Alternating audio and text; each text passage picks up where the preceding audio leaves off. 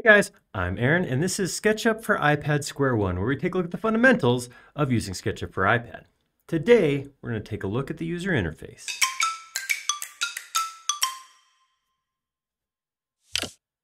So the user interface is basically the stuff on the screen that lets you tell SketchUp for iPad what you want to do.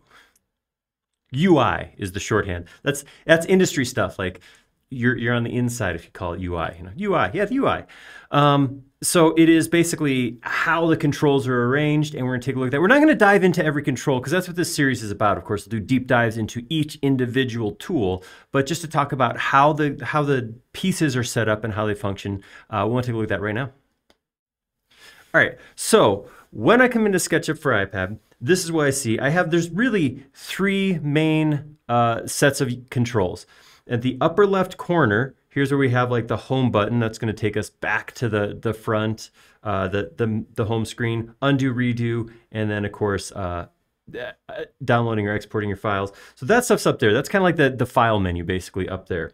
On the left and right sides, we have our actual UI, the controls that we're going to use. So coming down the left side, this is where we have the different buttons that are going to let us, activate different tools inside of SketchUp.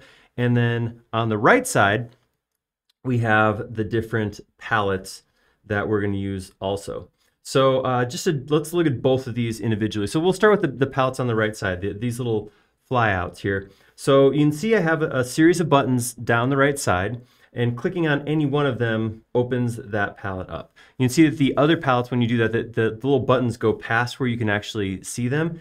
If you click and drag on here though, you can't always scroll. So if I like having lots of stuff available to me and everything open, I can do that and then just scroll up and down to get to what I need. Now each of these different palettes is resizable. So here I have 10 tags here. I can click this little black bar at the bottom and drag it up to make it smaller.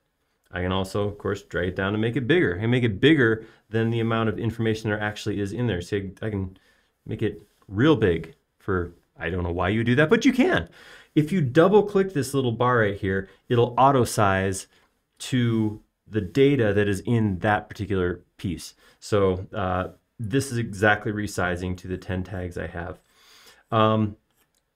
Pretty nice, pretty easy. It's going to remember what's open, what's closed. Generally speaking, to get the most out of the screen, most people will probably work with these close in the buttons here and just pull them up as they're needed and then close them again.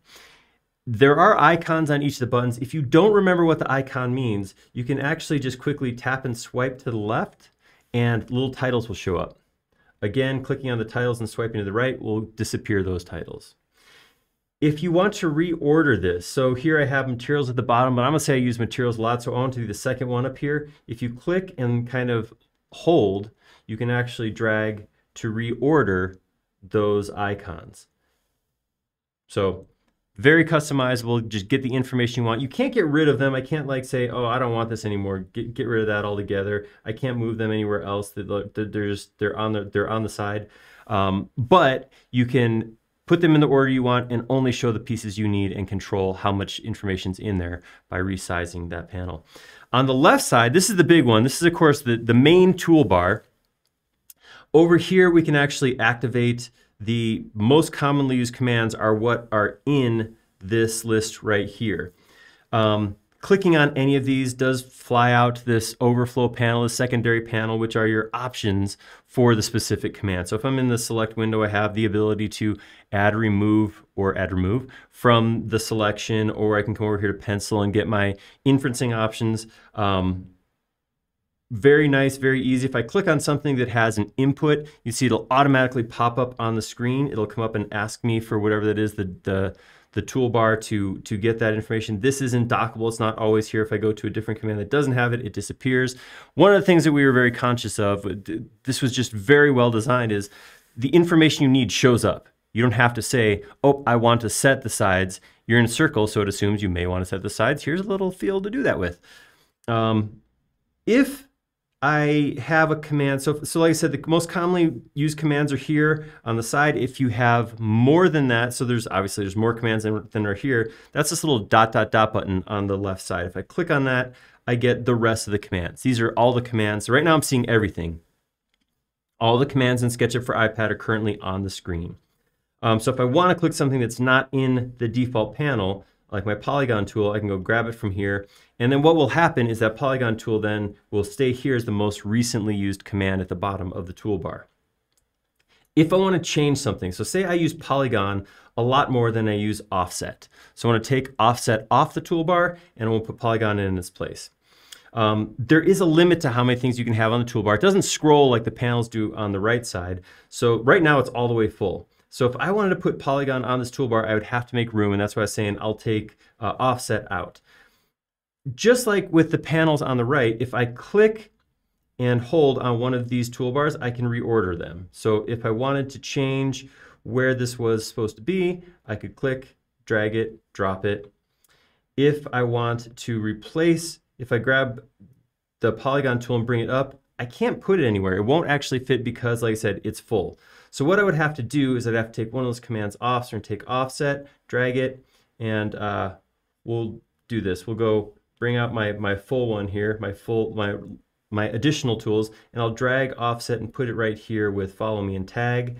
And then I can take this command, my polygon tool, and put that up here right next to circle.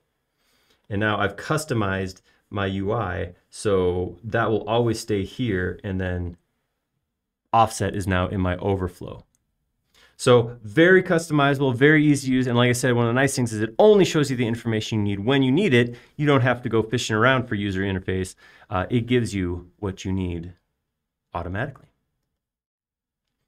So that's most of what I could think about for using the user interface. Like I said, the goal here is to explain how the tools work, not necessarily what every button does. That's going to keep coming. We're going to have a lot, I mean, dozens of these videos by the time we're done talking about each command and how it works. So keep an eye out for that. Watch this playlist.